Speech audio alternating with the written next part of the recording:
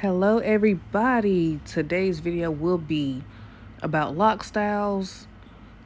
Things I use were some big bobby pins, a scrunchie, a hair tie that's been stretched out, my handy dandy swirly curly, it clips just like that, and a claw clip. So getting into style number one, it's just wearing your hair down, but I like to do a deeper side part. Going into style number two, I'm sectioning off a little bit of my hair in the very front, and then I'm gonna take a little over half of my hair and I'm gonna pull it kind of in the middle of my head. I know I'm pulling it up to the top right now, but that's just to get it out of the way. Getting it even as I'm gonna get it. It doesn't have to be perfect.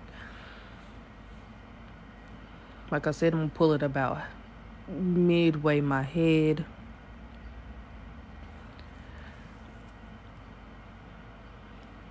Gonna take my hair tie.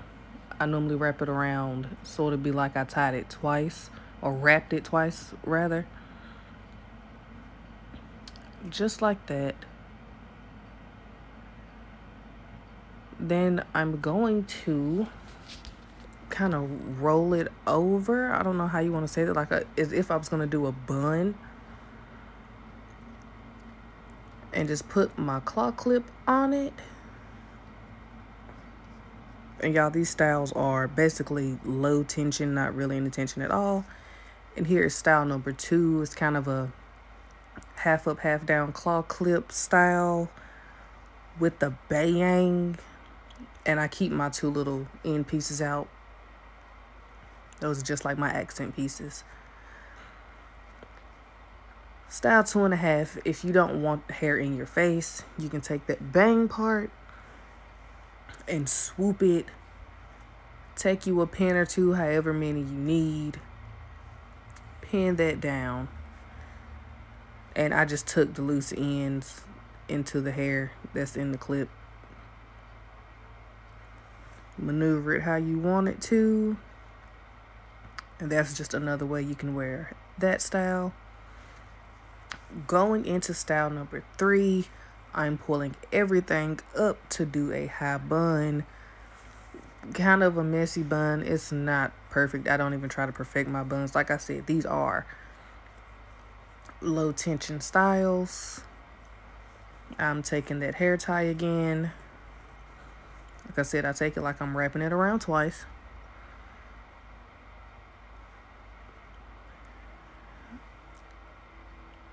And then I'm just gonna kind of just form the hair around into a bun.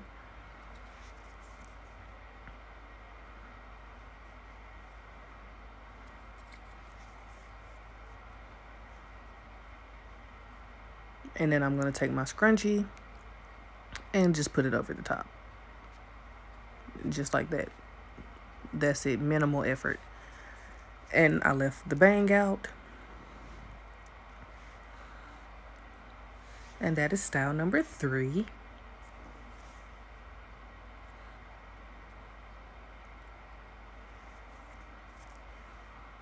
And of course, like a 3.5, if you don't want the bang in your face,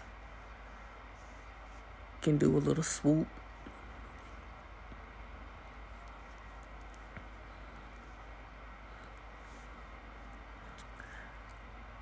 All right, we're going into style number four. Bringing all of the hair to the front, pulling the bang up, only leaving down my accent pieces, the two in the back, the two on the sides. And I'm gonna take my swirly curly, and I'm doing like a lock puff. So I'm just gonna put that in the back, take the front, crisscross it, and kind of tighten it right above my hairline. I'm gonna take the back, pull it up as far as you want to, wherever you want your puff, quote unquote, to be. I pulled mine up pretty high, tighten it up in the front, pull it around the back, and you snap it Of course, if you don't have this, you can use like a headband, and I'm just gonna fluff the hair. It normally looks better than this, but my hair was stretched from a braid out. So this is style 4. I think it just said 4. This is like a lock puff. And from that lock puff, we're just gonna do a bun.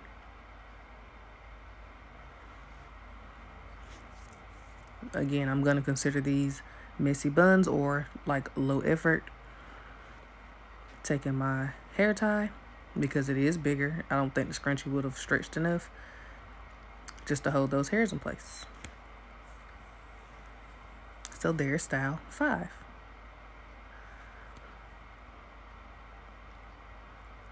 And this is the last style. These are some of the styles that I've been wearing without a retie. I hope you guys enjoyed this video, and I'll